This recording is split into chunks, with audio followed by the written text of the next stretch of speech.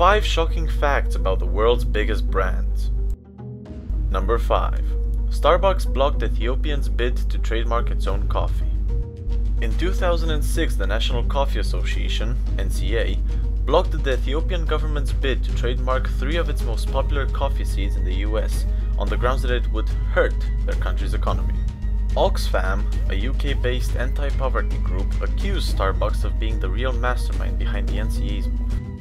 It was revealed that Ethiopian farmers would earn about $1 per pound of coffee, which Starbucks would then resell for as much as $26 per pound.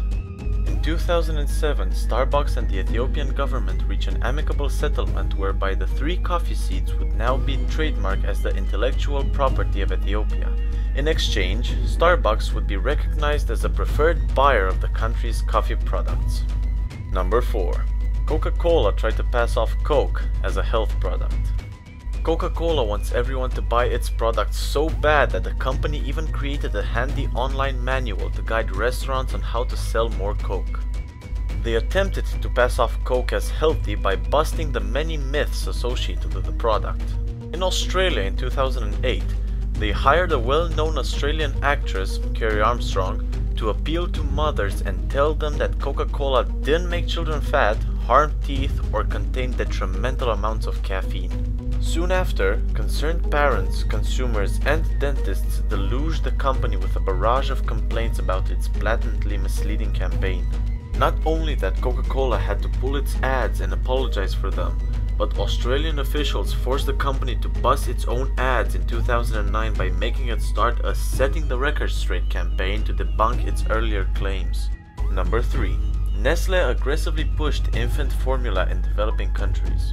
Long before fast foods and its effects on health became the subject of heated debates, there was infant formula.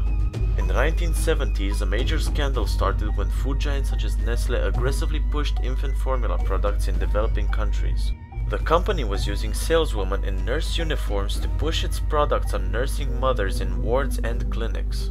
These milk nurses hooked the mothers on the products by giving them lots of free samples, which inevitably curbed their lactation. This resulted in a decline of breastfeeding and the skyrocketing of infant malnutrition and death. Number 2. McDonald's unrealistic budget plan for low-wage workers.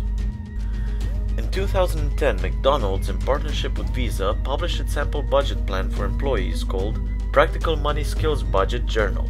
The budget plan achieved notoriety in the fall of 2013 when workers conducted a strike campaign across the US to ask for an increase in the minimum wage. Among other things, the plan called for the workers to be engaged in a second job and pay only $20 a month for health insurance.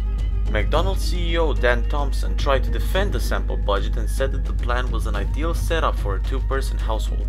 Unfortunately, the only thing McDonald's accomplished with the budget plan was to reveal to everyone how hard it was for minimum wage workers to get by. Number 1. IKEA used slave labor in the 1970s and 1980s. IKEA admitted to the awful practice when a report in 2012 by auditing firm Ernst & Young revealed how East Germany provided forced labor to the Swedish company using political prisoners. IKEA did not use the prisoners directly at its own plants, but its subcontractors in East Germany did.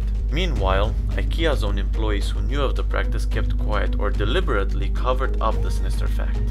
Escaped prisoners divulged how they knew all along they had been manufacturing parts for IKEA since the prison guards did not even bother to hide the company's logo, which appeared in the boxes used to store the finished products.